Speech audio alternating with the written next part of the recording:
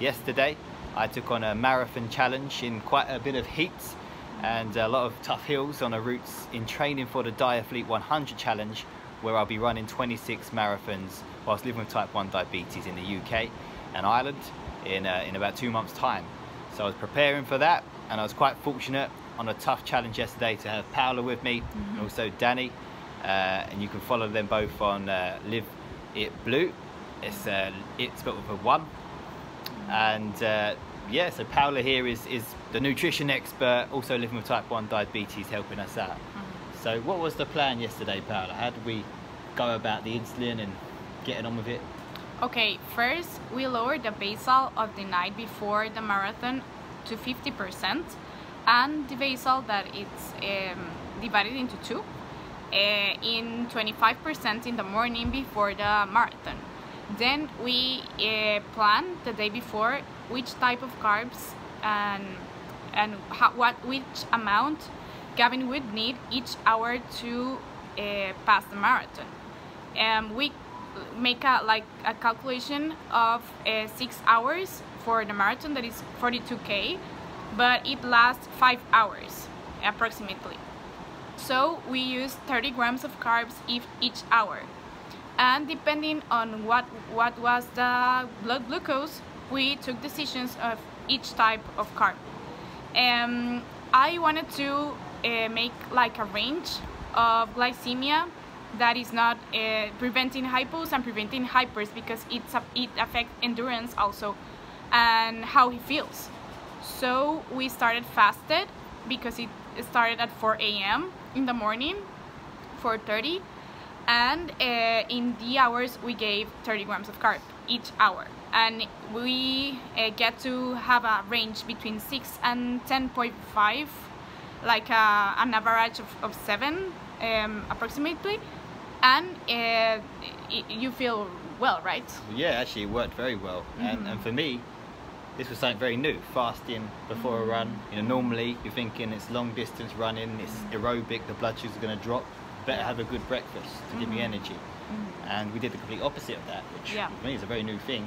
But quite clearly it worked very well throughout the day, and you know, not even a hyper level or a hypo. So I'm feeling good, and I was running better for most of the run as a result, despite the tough conditions. So it was very interesting. And also it's very important, the part of hydration, because it was a lot of heat. At the end it was like 33 degrees Celsius, so we need to also give carbs with hydration.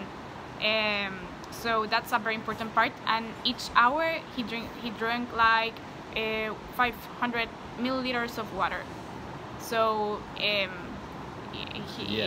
hydration part was also covered. Not also being in a good range, but also being hydrated, but because it can affect. It was very well calculated the whole day, I would say. The plan worked terrifically well. The first hour of running, you know, it's a whole hour, and I didn't have any carbohydrates for that whole hour.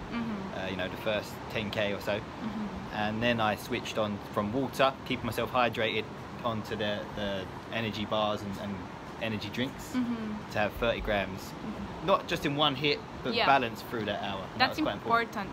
That's important because in our case that we have diabetes, we need to give it in parts, because if he took 30 grams in one time, the blood sugar would spike quicker.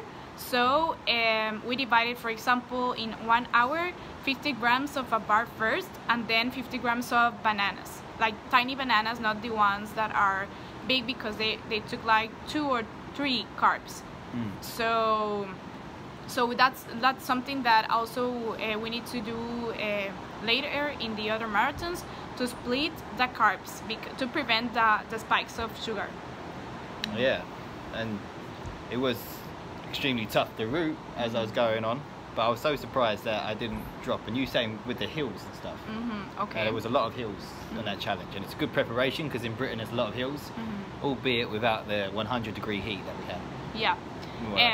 It happens that in the hills, when you are running in a constant pace, and then the intensity goes higher, it's usual that the blood glucose also goes higher, because the body needs more energy.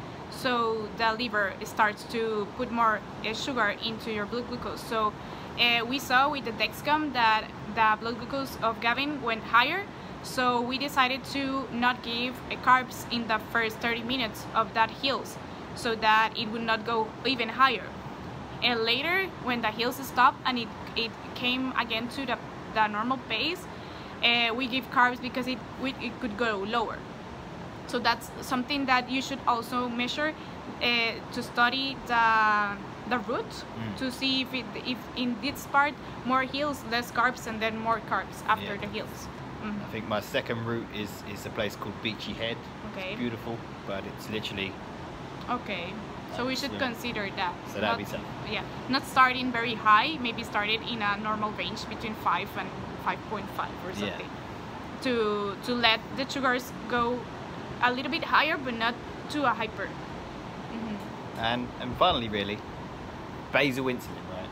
And this is something that I would have considered in the past, at least, a big deal. It is a big deal for whatever you're doing in life in general. But yeah, when it came to the run, it wasn't much about the basal at all. You know, you came up with a plan. You know, we halved my basal insulin. I'm on multiple daily injections on a Levemir. So on an average day, I take 14 units in the morning, 14 units roughly 12 hours later in the evening on my Levemir daily plan.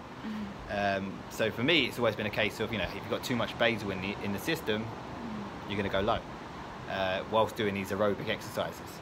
It wasn't really the case because, okay, we did half my basal the night before. We fasted, so the bolus wasn't in the system. But the bolus seemed to be quite the interesting part, as you mentioned, that it wasn't there and it wasn't therefore causing me to crash as I ran. But the interesting bit was the basal in the morning. I started running at 4:35ish, and about my normal times, 8 o'clock, we put the basal in. 25 or 30% of basal went into the system as I was running. And for me at the time, I was thinking I could go hypo if the run's going on for another couple of hours. And it didn't. Yeah, sure. Yeah, it's not only the basal. You should play with the carbs, with the rapid insulin, with the basal, with hydration. There's a lot of factors that you need to consider, and also what's the intensity, what's the pace. If you go faster, if you go slower, you need to have like a list of all the factors that could affect, and then get to a conclusion depending on the body, because we are all different. So that's an important thing. Because I thought that you would need some bolus eating carbs, because it's a lot of carbs. It's 30 grams of carbs in 5 hours each hour. So I thought you would need like a bolus in one time of the marathon, but he didn't, because the body is burning all that carbohydrates and putting all again in the muscles to be stored there. So that's something that I didn't expect it, but we figure it out together and see what's the next steps in the marathons. Both learned something, bolus, basal. Yeah. Which is really cool. And quite interestingly, after, with just 4 units of basal insulin compared to my average 14, I was expecting to go flying high once I finished my run. And I didn't really until this morning I was, but that was probably more because I had a big burrito for dinner. But throughout the day, after finishing the run, I didn't inject after or anything like that until the evening, and I didn't go high. And I was quite impressed by that as well. We avoided both the hypo drop and the hypo.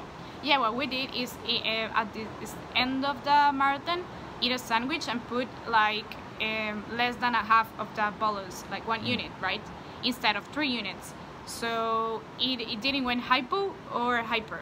So that's an important thing also. It's kind of like diabetes, it makes you into scientific geniuses. Here's the evidence. So no hypos because of the marathon. That's a good thing, because in the next marathons it would be 26 and we need to prevent that hypos. So that's like a good thing. Definitely. Also, we need to figure out what happens if you have breakfast, which adjustments you need to do. If you don't have breakfast, if you start fasted, if you start in the afternoon, there's always different conditions and different adjustments that you need to do depending on that condition. So that's with time, and there's always a plan. Trial and error and a plan. Well, 26 marathons coming up soon. Ow.